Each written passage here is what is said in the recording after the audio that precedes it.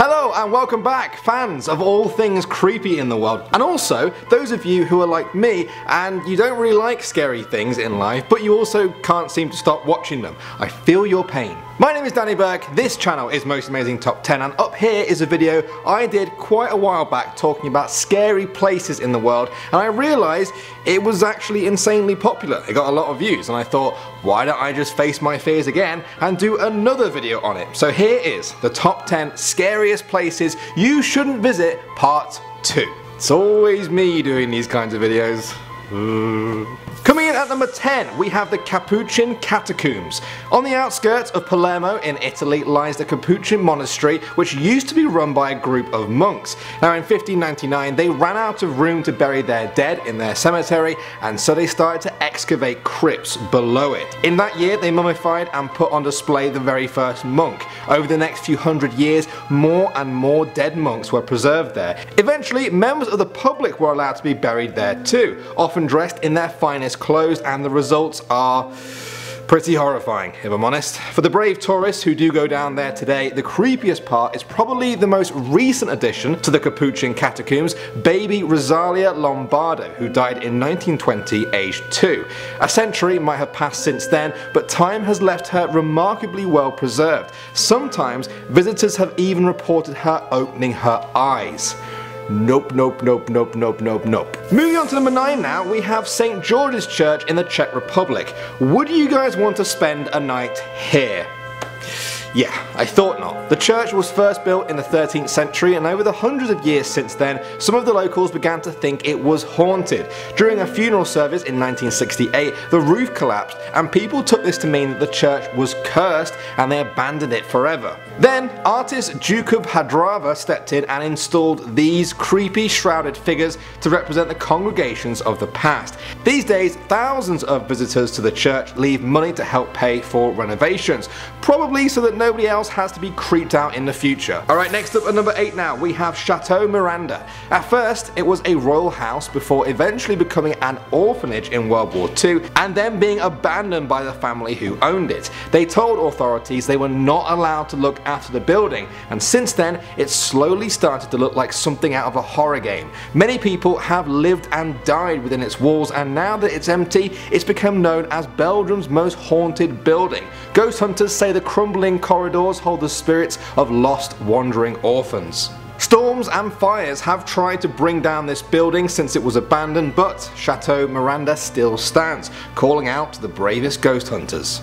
At number 7 now, we have Belitzhallstatten. I wouldn't spend a single night here if you paid me. It's a ruined German military hospital that actually treated Hitler for a war wound when he was a soldier in World War I. Now when the Soviets left it in 1995, the hospital was abandoned for good. On the outside, nature slowly creeps in through the broken doors and windows. Inside, outdated medical equipment looms over rusty beds. The only visitors today are people looking to experience the very creepy ghost town feel of the complex and see how much time has ravaged every single inch of it.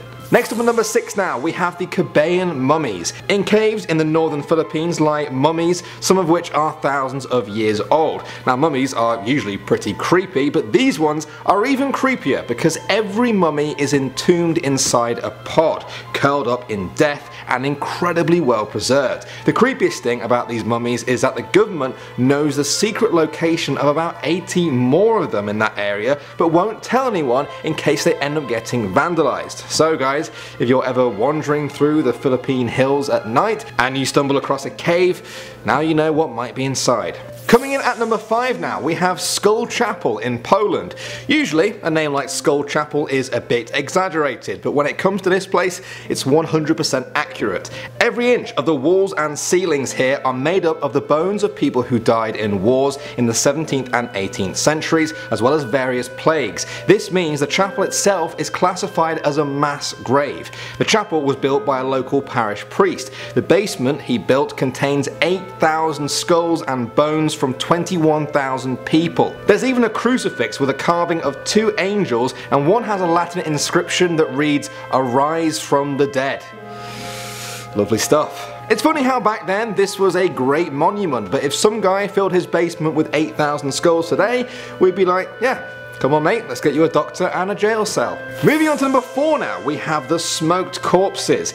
If you go wandering through the mountains of Papua New Guinea and look up to the cliffs here, you might be in for a surprise. The Anga people still perform an ancient practice to honour their dead. Once a person passes away, man, woman or child, they are essentially smoked on top of a fire in the same way you would do with meat.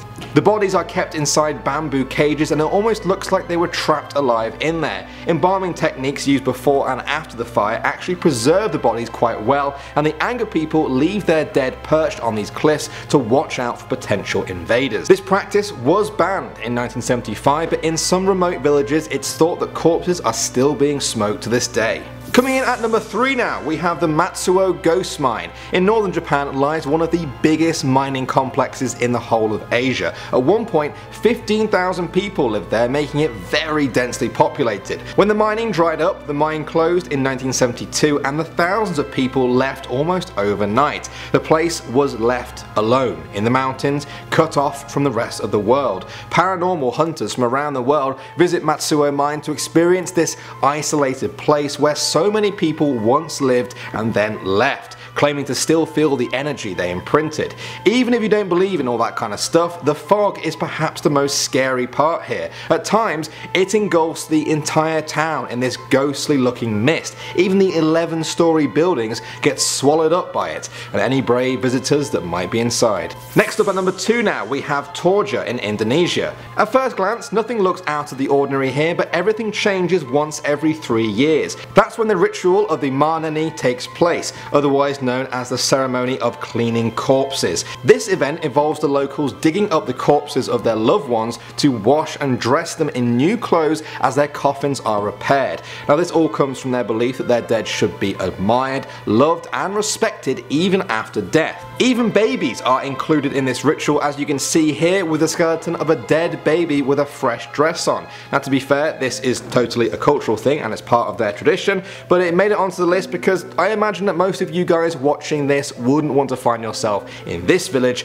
on the day of the corpse cleaning. Pretty scary stuff. And finally at number 1, we have the Old Jewish Cemetery. That's actually its real name, and it can be found in the city of Prague in the Czech Republic. People were first buried here back in the 15th century, but as the years went on, the lack of space there became a real problem. It's estimated that there could be up to 100,000 people buried here, and you guys might be wondering, how is that possible?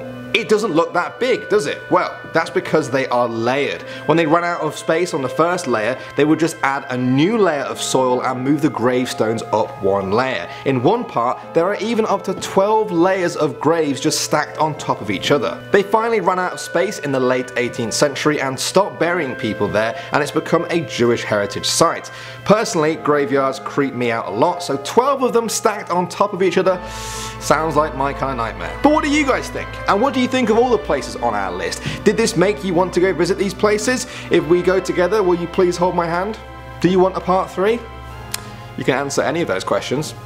Any of them. My name is Danny Burke, thank you as ever for watching Most Amazing Top 10, and I'll see all you guys in the next one.